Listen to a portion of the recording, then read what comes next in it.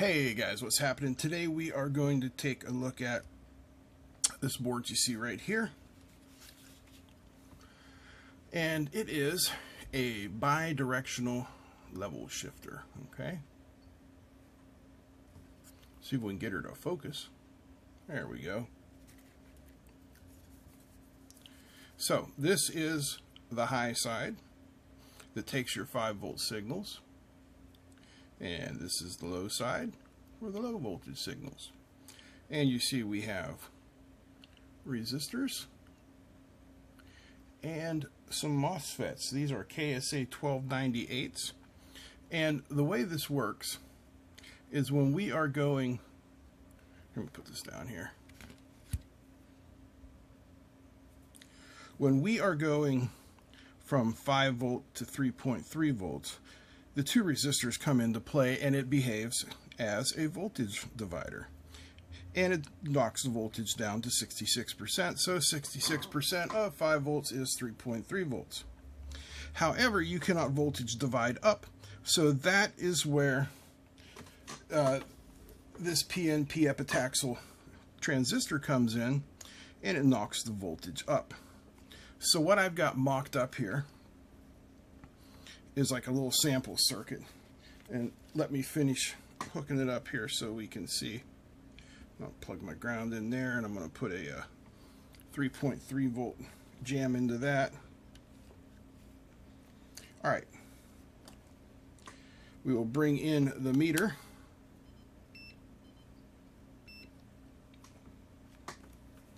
and I'm going to attach the ground lead right here so that all of our grounds are connected. And then I will wield the pointy end myself. So here is the 5 volts coming out from the Arduino, and if we measure it here, oh hell, you can't see the meter.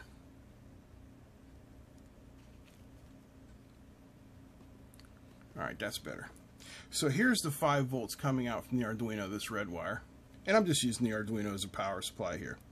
If we measure it here before the level shifter, you see we have 4.96 volts, which is close enough to 5. And the same as we measure it going in. But if we come down here and we measure on the outside, we get 3.29.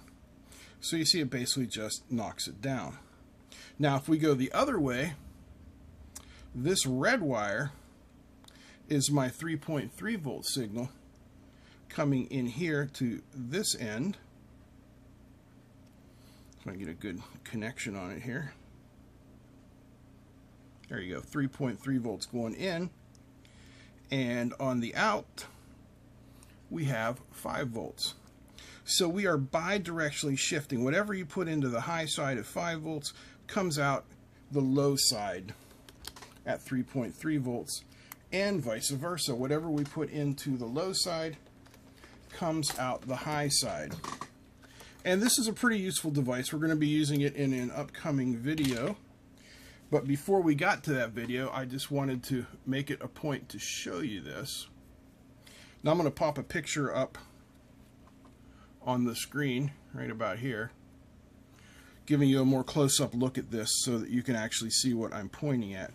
Now this is a 4-channel, so we have channel 1, channel 2, channel 3, channel 4. Now on both sides, the high side and the low side, we have to give it 5, whoops, I broke my pointer. We have to give it 5 volts and ground on the high side and 3.3 volts and ground on the low side. So it has to have a voltage reference on both sides to work from. Alright, that's my quick introduction to level shifters. And the reason that we need an animal such as this, I'm looking around, okay, here it is. I've got a video coming up where we are going to use one of these guys, which is the RF69HCW packet radio.